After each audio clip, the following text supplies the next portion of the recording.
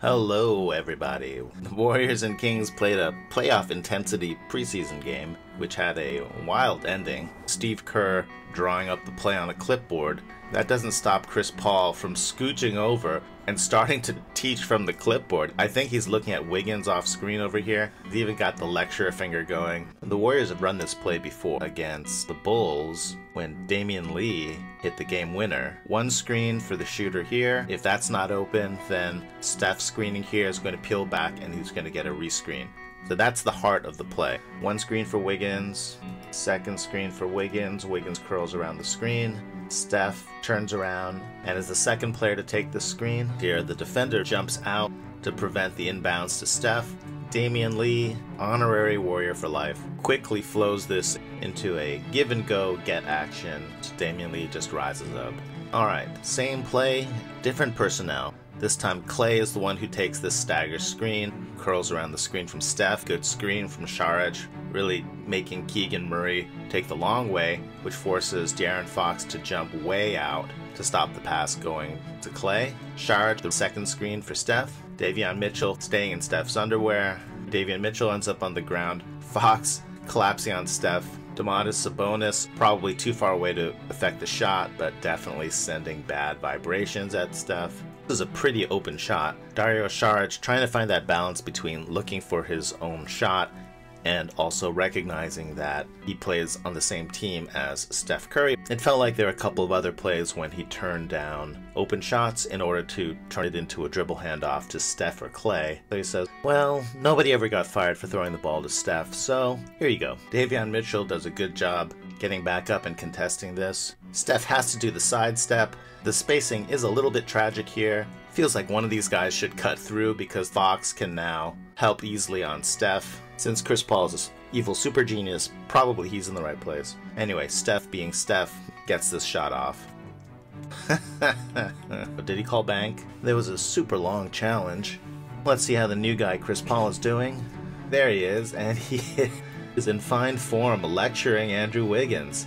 So the Warriors have another chance to win this game. They're going to go with another classic game-winning play. We saw this play famously when Steph hit his first literal buzzer beater against the Rockets in 2022. There's a lot of decoy action that's meant to keep defenders from sending help defense at Steph. First we have one shooter flaring away. This shooter goes baseline also, get a defender away. After the screen up top, this guy heads for the corner. And a simple inbounds to Steph, who steps out.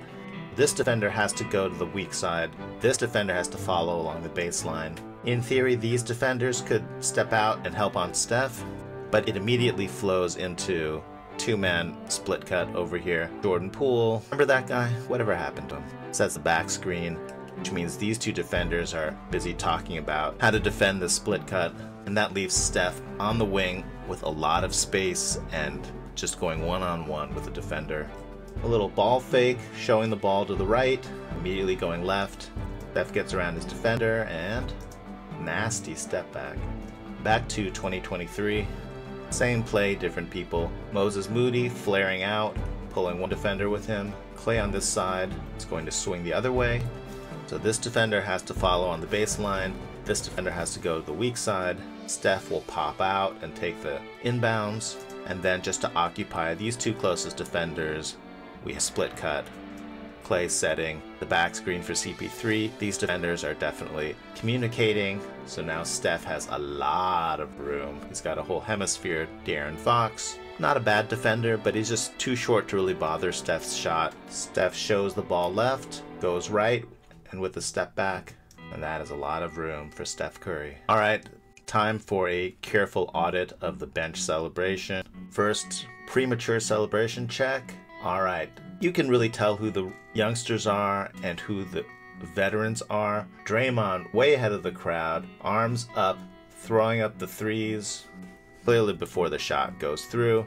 And the next player to react, Cory Joseph, another veteran. He doesn't have Draymond levels of prematurity, but Draymond's like ready to storm the court. But Cory Joseph does throw up the OK three, acceptable. GP2, in his own low-key way, is already celebrating. He's got his arm out. Everybody else is new to this whole situation. So they are actually waiting for the ball to go through the net. What a rookie move. The new guy, Saric, arms in the air like you just don't care. I like this though. He throws in a little double-sided fist pump to his forehead. Ooh, nice clutching. I like that. It's got emotion to it. And dismount into 2 fists high in the air. I think this is acceptable. Trayce Jackson Davis is somewhere between a Usain Bolt and like a Hunger Games archery thing. Like, he definitely draws the arrow back. So this is actually kind of an innovation on this team. Oh yeah, he can see him let go of the bow with his hand, with his draw hand.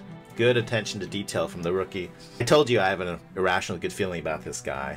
Draymond definitely gets points for enthusiasm. He's got the 2-sided threes on the side, and then also going for a I'm constipated but the fiber's doing wonders kind of effect.